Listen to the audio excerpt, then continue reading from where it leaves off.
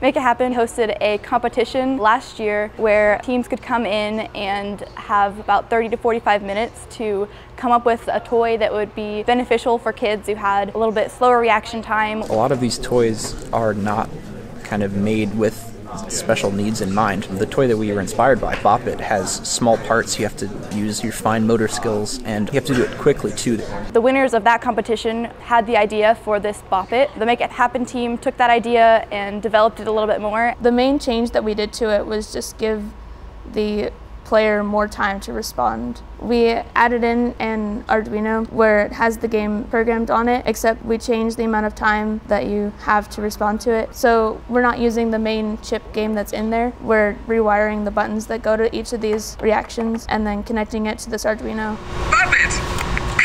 There isn't a lot for kids that have these specific needs, and it's easy for them to get overlooked. They aren't necessarily able to do everything that most other people can. Making these different products helps them develop the different skills to be able to do what everyone else can.